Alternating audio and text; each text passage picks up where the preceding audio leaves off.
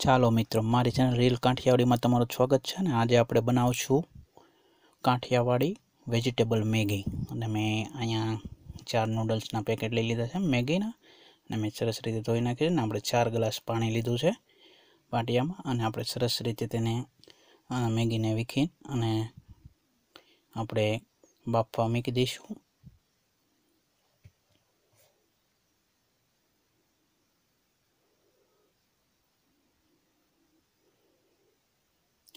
મેગીને વીખીને મેકો તો જે આપણે મેગી લાંબી થાય ઓછી થાય ને સરસ રીતે બાફવામાં ઈઝી પડે છે।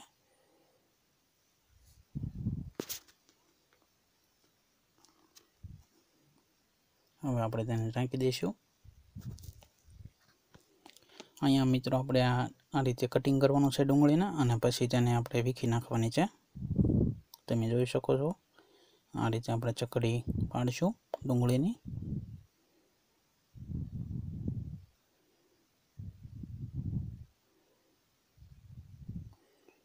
બાકીને આ રીતે કટિંગ કરવાની છે।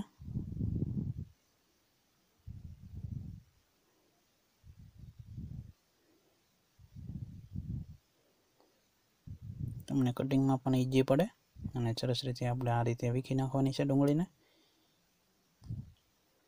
આ રીતે વીખી નાખશો એટલે તમને ડુંગળી છડવામાં ઈઝી પડશે ને ખાવાની બહુ મજા આવશે મેગી હારે।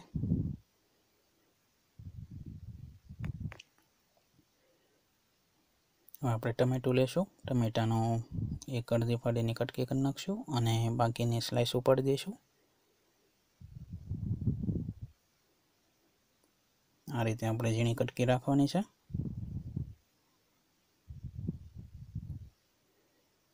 આપણી આ કાઠિયાવાડી એકદમ ચકાસ જેવી મેગી બનાવવા માટે આપણે તેમાં બધું વેજીટેબલ ભરપૂર નાખવાનું છે। લીલા વટાણાની આપણે કાઢ્યા છે, અને એક ચેડિયો મરચું છે, એની પણ બારીક ઝીણી કટકી કરવાની છે। આ રીતે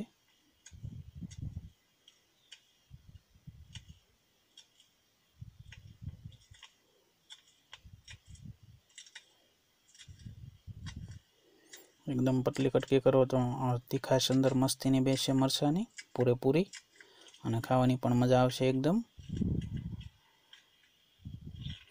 આપણે લીધું છે ગાજર, દેશી ગાજર છે આપણે, અને ખૂબ જ ગળપણવાળું છે।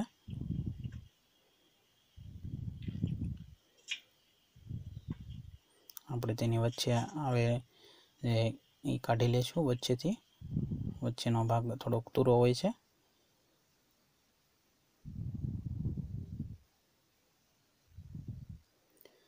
લીલા વટાણા પણ આપણે ભરપૂર નાખવાના છે।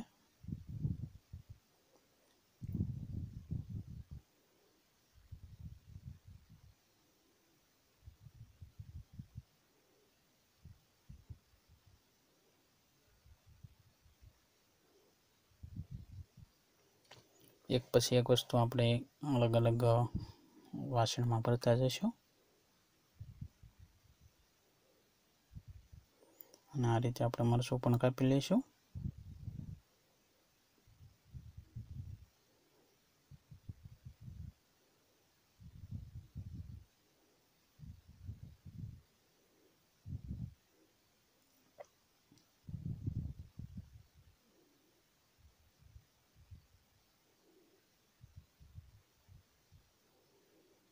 ગાજરને આપણે આ રીતે કાપશું,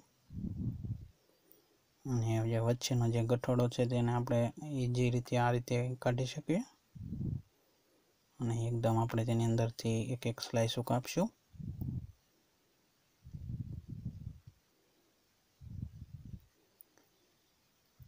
બધી સ્લાઇસ કપાઈ ગયા પછી આપણે બધી સ્લાઇસ ભેગી કરીને આ રીતે કાપશું। ઈઝી પડે છે ને, ફટાફટ કપાઈ જાય છે।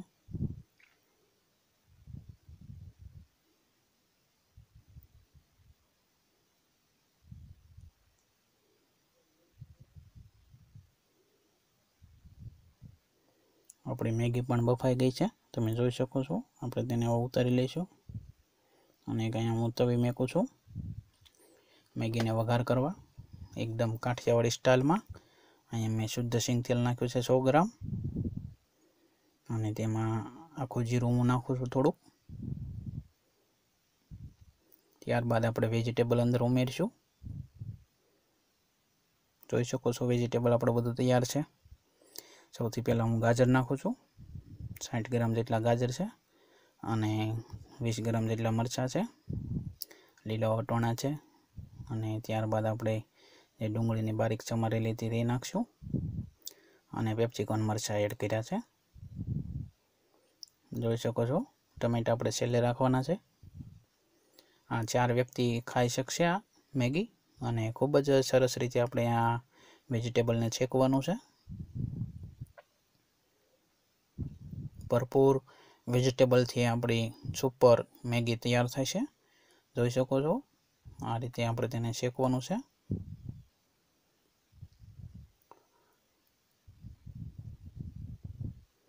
આપણો વેજીટેબલ સરસ રીતે શેકાઈ રહ્યું છે અને આપણે આમાં 1 ચમચી જેટલું મીઠું એડ કરીશું.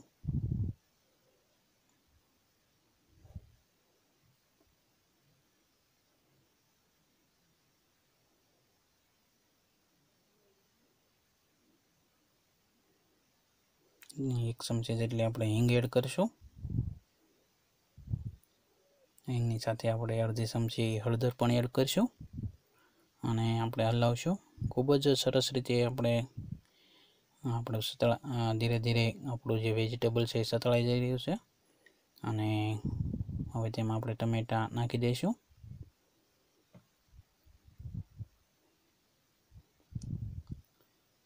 અને જે થોડીક ડુંગળી વધી હતી પણ એડ કરી દીધી છે અને આપણું વેજીટેબલ એકદમ શેકાઈ ગયું છે.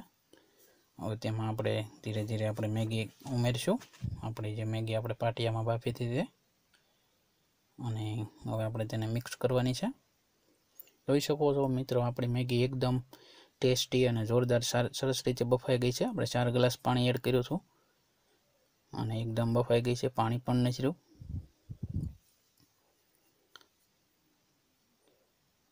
આપણે ખાલી મેગી જ બાફી હતી અને અંદર મસાલો અલગથી નાખવાનો છે. તમે જોઈ શકો છો આ રીતે આપણે સહેજ હલાવશું રાઉન્ડ શેપમાં.